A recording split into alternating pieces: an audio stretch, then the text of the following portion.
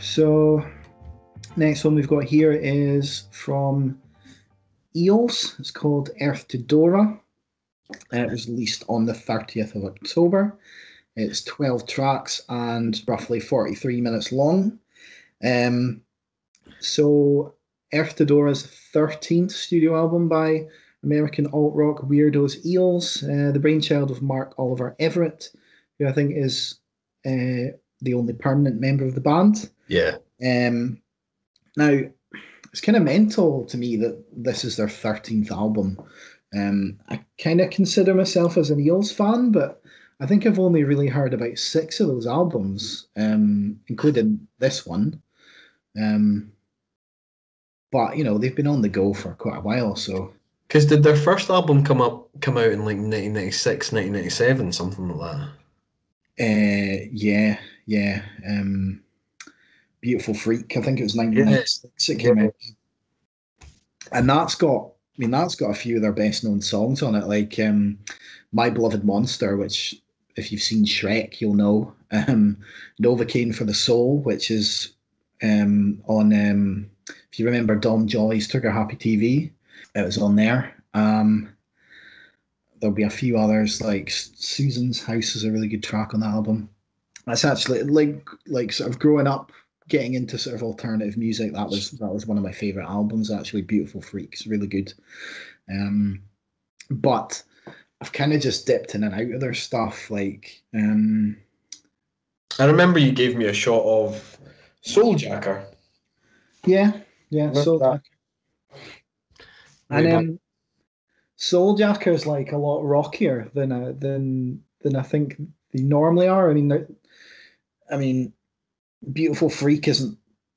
It's got a mixture, I suppose, of the sort of stuff they're known for, like acoustic stuff and kind of slow downbeat stuff. But there's experimental stuff on it, where Souljacker is much more rockier. There's Daisies of the Galaxy, which is more acoustic driven, but the title track on that has got a song. It's basically about a man and a boy on the run who go and sit in a movie theater and watch Terminator 2. You don't necessarily get that from the lyrics, but that's what it's apparently about. And Souljacker's got the song Souljacker Part 1. And then it's got I can't remember the name of the song, but it was used in Monkey Dust. Monkey Dust. That's it. So like you said, Souljacker Part 1 and 2 is really rocky tracks. But yeah, it's called That's Not Really Funny, which is changing for Monkey Dust, which is probably the most harrowing adult animated comedy that's ever been created. So if you like really grim comedy, then Monkey Dust comes highly recommended. How many series were there? I think there were 3 series, but I think only one was ever released on DVD. I thought that. But I think there were actually 3 seasons of it. But yeah, really underrated show, I think. So definitely check that one out. So anyway, should probably talk about the new album. They did have an album out in 2018 called The Deconstruction. Yeah. Which I was quite anticipating it coming out, and then when it did come out, I wasn't really all that wowed by it, and I just I didn't really, I don't suppose I really gave it that much of a chance. And then with this new album, again, I don't think I was immediately wowed by it either, but I've given this far more of a chance to settle in, and overall, I think it's a really good album. What's your overall thoughts on this? I mean, I'm not a massive Eels fan. You're like kind of similar to yourself. I've kind of dipped in and out over the years. For me, it kind of felt as if I had all the hallmarks of what people have come to expect of an Eels album. It's a really easy listen. It's got E's kind of trademark gravelly spoken word vocal delivery. It's beautifully textured. A lot of the songs have quite a bit of depth. There's quite a lot going on in a lot of the tracks in terms of kind of the musical arrangement, perhaps with the exception of the last song in the album, Waking Up. In fact, I think there's maybe a couple of songs that are pretty much just straightforward acoustic numbers. And although I've kind of said that it's got kind of E's trademark kind of spoken word vocal delivery, there were times where I thought he kind of felt as if he was kind of channeling some Nick Cave, late Johnny Cash kind of vibes, particularly on Waking Up, um, which I really quite enjoyed. With regards to the kind of lyrical content, um, a lot of the tracks feel quite melancholic. However, there's also a great deal of optimism in there as well. Yeah. Such as on track number 2, Are We All Right Again, which we featured as part of the Movember Positively playlist.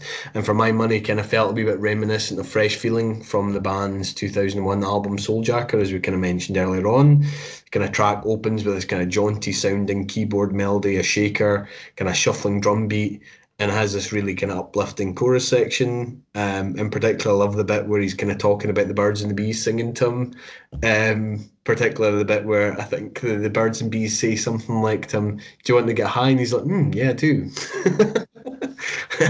I quite like that.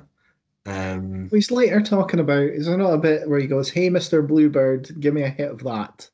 And then give it to the Meiji cat or something. So it's kind of psychedelic, a wee bit, that song. Yeah, it's good though. There's also kind of tracks that appear to deal with love and relationships, such as Who You Say You Are, which I believe was the second single released from the album on the 1st of September. It's this kind of twinkling, floaty number in which E kind of questions whether his new beau is worth of his time or not, particularly whether she's worthy of a song or not. Similarly, there's song number 5, Dark and Dramatic, which follows along the same vein. There's also Gentle Souls as well, which perhaps one of the more kind of upbeat numbers on the album. Well, wait, what did you think? Yeah, I like it a lot. I mean, all of these songs are about relationships and different relationship experiences. Um, I think he recently just became divorced. So I don't know okay, if that that's maybe got. that might have something to do with it. I Yeah. mean, I mean, listen to the first song, and it's so like sickly sweet. Like the song's called "Anything for Boo," and it's like anything for Boo. Oh Boo, I do anything for Boo. My love is true. It's true. It's true. It's true. And it's listening to that is it's hard to listen to, but like the lyrics are so cringy. But um, I like the song in general. Um, like it's a good album opener, apart from maybe those kind of cringy lyrics. And then a lot of the other songs are more um, like "Who You Say You Are" is a sort of paranoid kind of song. Like you don't know whether this person you should be getting into a relationship with this person or not, kind of thing. Um, and you've got Dark and Dramatic, like you said, which is like again, it's like somebody stuck in an unhealthy relationship, Yeah. but they're desperately in love with this person, but they know that they probably shouldn't be with them. Um, and then "Are You Fucking Your Ex" is even Oh, yeah, more that's paranoid. Like good. that's one of the best songs I think, just Aye. because it's got that kind of dark humor that the Eels are known for. And it's just a guy about like his wife or his girlfriend is kind of going out, not telling him where she's going. She's out for hours, and he's like, "Are you fucking your ex?" So it's Isn't the lyric something like, I get it, everybody loves sex, but I have to ask, are you fucking your yeah, ex? Yeah. yeah, it's a great song. And Yeah, there's some really good stuff on here. All of Unsent Letters, really beautiful, soulful, quite heartbreaking song. Just kind of lamenting a past relationship and past mistakes. Baby, Let's Make It Real. It's probably a toss up between that and Are You Fucking Your Ex, over which is my favorite song. Right. Uh, And it's quite a forward looking song. I mean that it's a forward looking song about getting into a relationship. With there's the line in the chorus, which is "Baby, you're a full meal, the way you make me feel," which is just a really simple, kind of quite genius line. And yeah, there's a lot of kind of acoustic-y instrumentation and kind of relatively clean guitars, but there's like the bass is really good in general all throughout the album. And yeah, I had a lot of fun with this. Yeah, absolutely, man. What did you rate it? I think I've got a 9, to be honest. Okay. And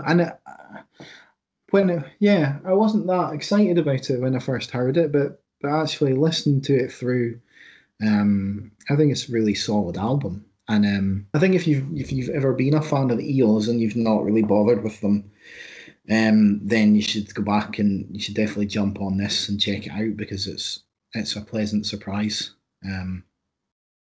I would say.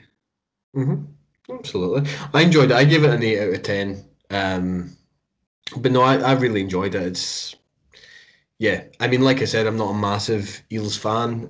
I've just kind of dipped in and out of it. But yeah, it's for me. It's yeah. It's an Eels album. I enjoyed it.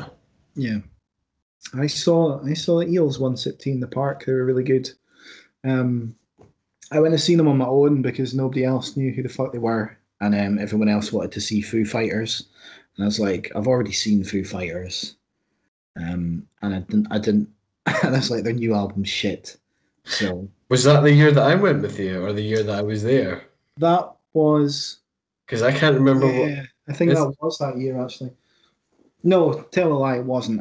This was like in 2011 or something, and yeah, everybody wanted to watch Foo Fighters. I was like, fuck this, like I'm going to see the Eels, and like no one would come with me, so I just got tanked up on vodka jellies. There was somebody going around like selling vodka jellies in the crowd just as Foo Fighters were like playing a couple of songs, and yeah, I just tanned about 8 of them, and then I went to see Eels, and I was absolutely fucked. And to be honest with you, don't really remember much about it, but I know that it was good. And I remember that it was a massive band. Like I was kind of expecting it to just be E and like 2 or 3 other people, but there right. was tons of them on stage. Like I'm sure he had like a full like a violin section or something. I mean, this might be my drunken memory, Jeez. but And it, what did they sound like live? Can you remember?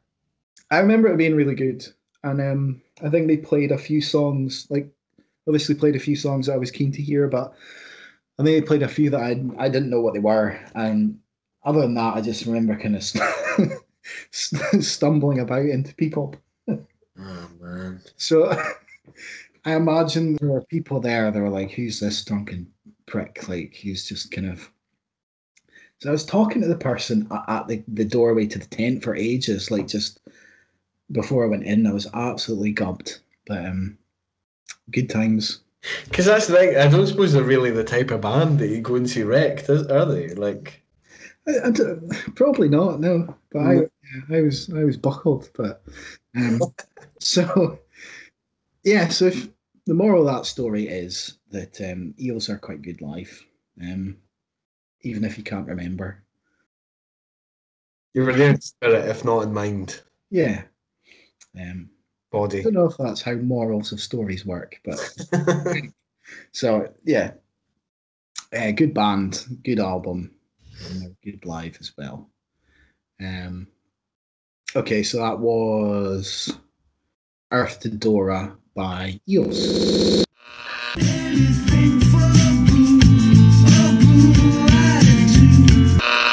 Hey, Mr. Bluebird, give me a hit of that. Dear Dora, Earth to Dora. I know in my heart she's too dark and dramatic. I have to ask,